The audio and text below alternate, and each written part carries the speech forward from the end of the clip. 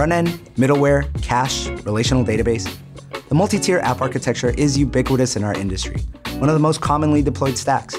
Given its popularity, there's a good chance many of you are looking to deploy something similar to the cloud. With its patterns mostly established, the game then becomes mapping those patterns to cloud resources. That's why we've launched a new Jumpstart solution for multi-tier web apps, designed to have you up and running in a matter of minutes.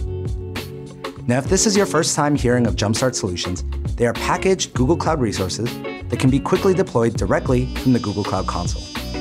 If you'd like to make changes to the solution, we've also built the foundation of these solutions in Terraform, which you can pull locally and customize to your liking. And while they are not intended for production use out of the box, they do contain patterns that can be adopted as you prepare your own multi-tier web app for production in Google Cloud. In this solution, we are deploying a task tracking app as our multi-tier web application. Made up of a front end, an API layer, a cache, and a relational database, let's review how this solution deploys them in Google Cloud. First, a user issues a request to a web-based front end.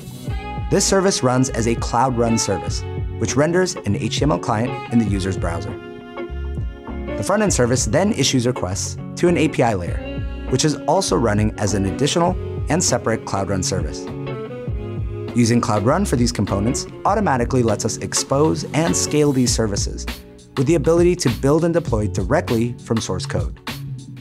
To fetch state, the API layer interfaces with fully managed data stores.